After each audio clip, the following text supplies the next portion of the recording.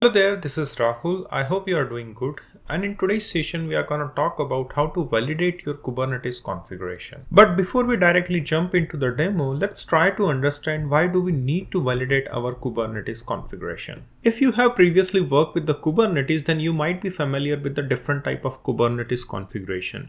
But for today's demo, what we are going to do, we are going to take some two basic Kubernetes configuration, and we call it as a deployment configuration, and another one we call it as a service configuration. Here you can see this is my Kubernetes manifest for deploying my Spring Boot application, and this is my deployment manifest.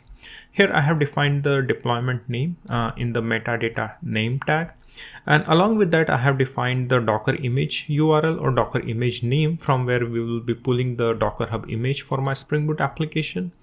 And along with that there are some other configuration like a resource request memory, port. Along with that I have defined readiness, liveness, startup props.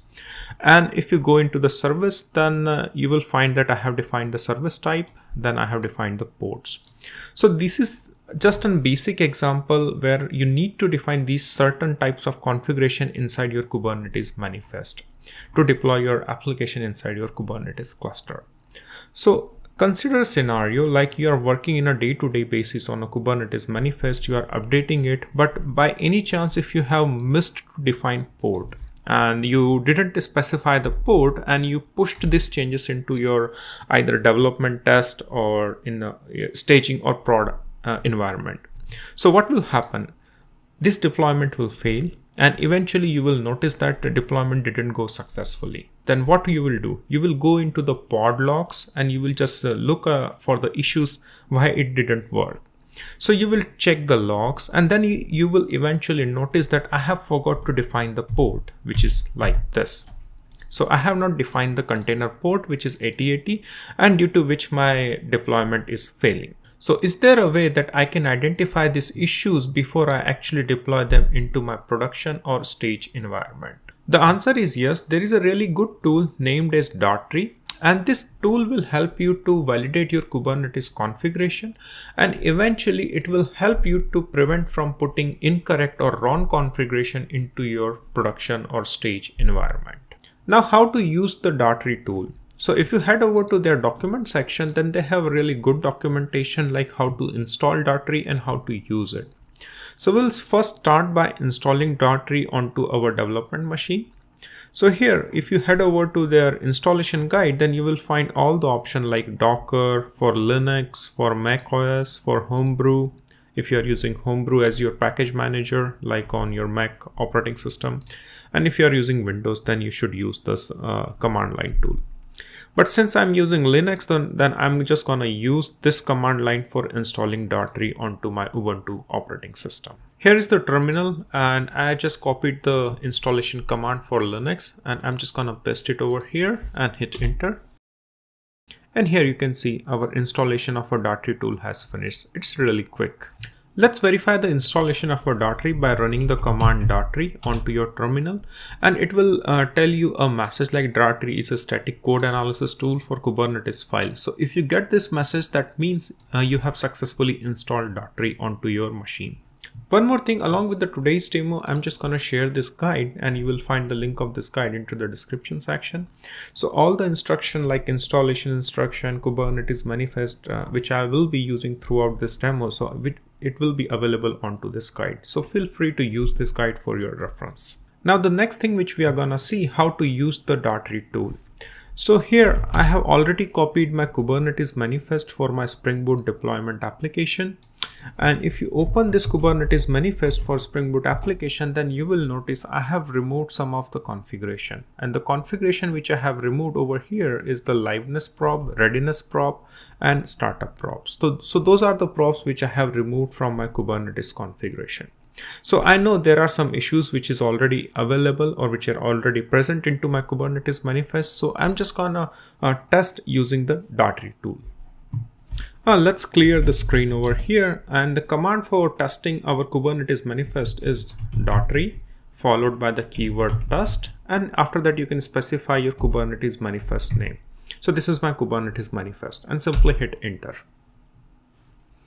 So here you can see these are the messages or the validation errors which I have got from Datree. So here it is saying like prevent service from exposing on a node port. So that's our first validation error, I would say.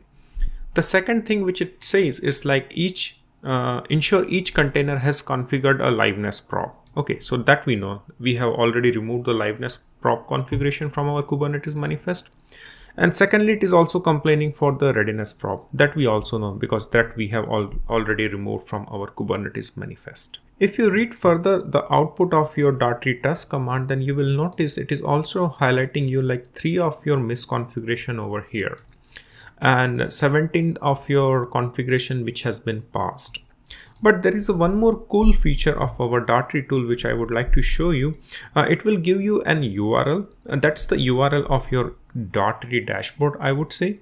So just copy this URL from here, go to your browser and open this URL.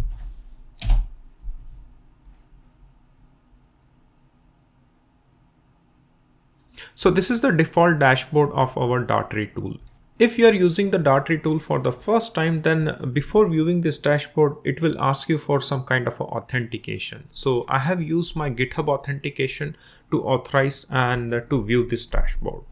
Alright, so on this dashboard, you can view the same misconfiguration which we have just seen onto our terminal. So if you go onto this history option over here, then you will notice you are also getting the same validation error messages which we got onto our terminal. So this I have run it 6 minutes ago, and you can see all the same messages like you should not expose using node port, you are missing liveness and the readiness prop. So this is a common dashboard which you can access via this URL which is provided by Datree tool when you run the Datree test command, and this URL you can share with your team also. So anyone within your team can access this Datree dashboard and they can view those configuration errors and the messages. Let's get back to our terminal and fix all those misconfiguration. So here this is my terminal. So what I'm gonna do, first of all, I'm just gonna erase my Kubernetes misconfiguration and I'm just gonna paste the correct one over here. So I'm just erasing it. We can view the configuration once again. So yeah, our file is completely empty. So again, go back to my Visual Studio, and here this is my correct configuration where we have readiness, liveness prop, and also we need to fix one thing, that is node port. So it is saying like we should not use node port, instead we should use cluster IP. So I'm just gonna replace it with the cluster IP. So I just wanted to run this service on a cluster IP. So copy this configuration from here and go back to your terminal, open the same YAML file, that is K8 Spring Boot, and just paste the configuration over here. Okay, and just save the configuration. After saving the configuration, let's rerun the Datree test command. So I'm just gonna run Datree test.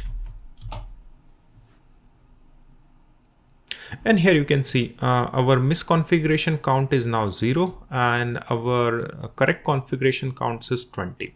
So again, if you copy the same URL and go back to your browser and paste it over here,